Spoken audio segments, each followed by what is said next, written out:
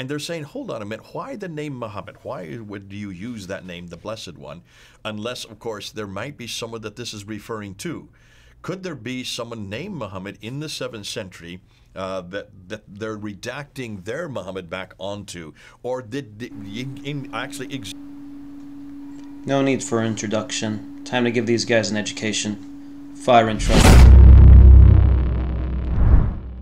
In this video, we got Al-Fadi and Jay Smith trying to educate us about the history of Muhammad, peace be upon him, and they're claiming that he never existed, and I'm going to show you how ignorant these two guys are and how unfamiliar they are with Islamic sources. But ignorance isn't their main issue. The much bigger issue is a lack of consistency, and I have a question for these guys that will help us get to the bottom of things. I hope that their viewers, the Christian audience, ask them and press them on the questions I'm going to be asking them towards the end of the video. Let's see the first biography. The first biography of what Muhammad did is written by this guy here, Ibn Ishaq.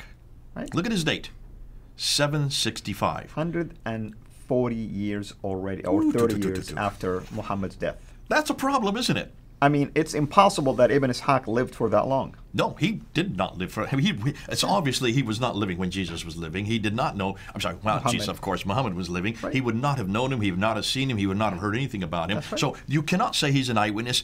Did he get it from the eyewitnesses? We have no idea. So it says the life of Muhammad, a translation of Ibn Ishaq's Siratu Rasulullah, which means the biography of the Prophet That's Muhammad. right, Sirat Rasulullah, exactly. That's a sirah right there.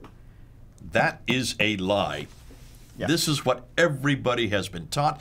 This is what you have been taught. I have been taught that this was written by Ibn Ishaq. Look how thick it is. Right, and the reason why people buy into it, because no one, sadly, either dares to publicly question it, or at least if they question it, they keep it to themselves and they don't bring it up out front, basically. Actually, the book in Jay's hand is by Alfred Guillaume, who was a Christian. So when Al-Fadi is saying nobody dares to publicly question it, he's being absolutely silly and he's trying to play into this whole conspiracy idea. The reason why Guillaume refers to the book as The Life of Muhammad by Muhammad bin Ishaq, it's because it's a reconstruction of the original. It's not only based on the rendition by Ibn Hisham. Allow me to explain. Ibn Ishaq wrote a book about the life of Muhammad, peace be upon him. He taught this book to multiple students that wrote it from him. He continued to revise his book, which is why his students have different renditions of it. His student Ziyad al-Bakkai taught the book to Ibn Hisham. This is the most common version of the book today. Other versions of Ibn Ishaq can be found elsewhere, quoted by Tabari, for example, and others. This real, we're going to be talking about this later on. So let's go back to the slide. So then who wrote this? Not Ibn Ishaq. This is the guy that wrote it, Ibn Hisham. I'm going to throw away Ibn Ishaq. Go back to the slide. I've thrown him away. He's now disappeared. Why? Because he just does not exist in this discussion. We know nothing from Ibn Ishaq. We know from Ibn Hisham. This is incorrect because we actually have Ibn Ishaq's book that comes through the path of Yunus bin Bukayr. This is not new information, by the way, since the rendition by Yunus was printed in the 1970s. Unfortunately, both of these experts are oblivious to it. I'd also like to add that Sirat ibn Ishaq isn't the earliest Sirah available to us. I actually have a copy of Sulaiman bin Tarkhan's Sirah.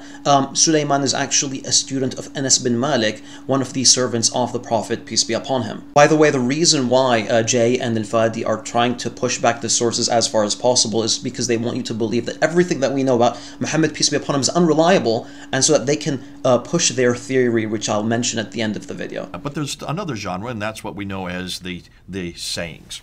The sayings of the Prophet Muhammad, that is the Hadith. The first to write them down in a categorized form, to compile them, is Al-Bukhari. Look at his dates, 870. That's absolutely incorrect. We actually have multiple works that predate Al-Bukhari. We have, for example, Musannaf ibn Abi Shayba, which predates Al-Bukhari. I got a copy of Musnad Abu Dawud al-Tayalisi right here.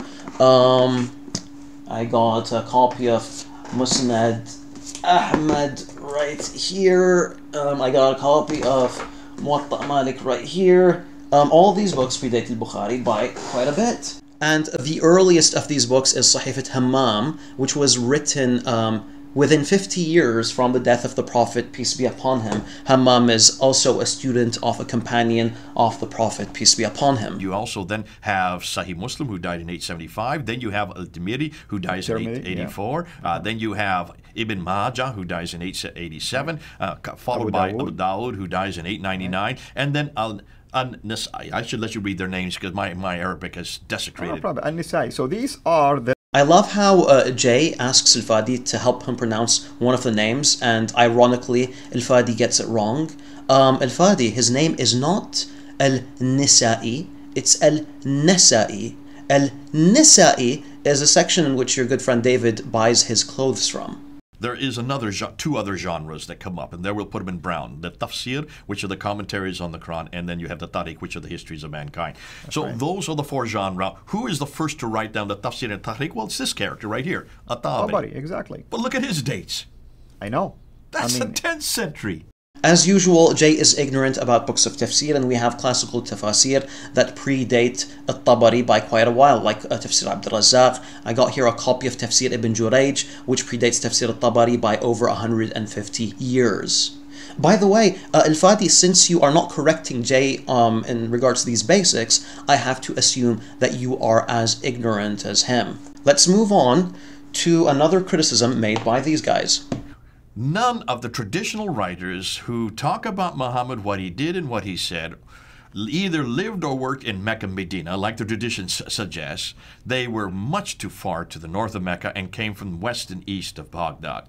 I'm not really sure what the argument is here. Jay is speaking about authors of these works being originally from faraway places, or that they're being written in faraway places. In order to suggest that these works are not reliable. It just doesn't really make much sense, since a historian that's taking information from another source doesn't need to be at the original place of an event. Either way, all of these scholars ultimately go to Al-Hijaz, and they take hadiths from areas like Mecca and Medina there, so I'm not really sure where they're going with this point. By the way, their alternative theory is that the original Muhammad is an Iraqi Christian that was put into power by the Persian Emperor Khusro. Anyways, as I was mentioning earlier, I have a question for these two that's gonna help us get to the bottom of this. What's your criteria, Ya Jay and Ya Fadi, for an authentic historical event? Does it need to be from an eyewitness? Does it need to be written at that specific place? Please give us details in order for us to determine whether Islam or the history of Islam is reliable, and to determine if the history of Christianity is reliable as well. It's only after you provide us with a detailed criteria that we can finally get to the bottom of this. But I'll tell you this, you cannot have a criteria and be consistent with it, because the most minute information about the Prophet, peace be upon him, is more authentic than major doctrinal attributions to Jesus. From our historical reports, we can prove that Muhammad, peace be upon him, ate chicken, while you cannot even prove that Jesus, peace be upon him, claimed to be God. You see, we take our religion from men that saw the Prophet, peace be upon him, while he was alive, while you take your religion from a man that claims he saw Jesus after he died. Okay, I'm done talking. Assalamu alaikum wa rahmatullahi wa barakatuh. I want to make sure you always get notified when we release a new video. So please click the bell to be notified, and of course, make sure to subscribe to this channel.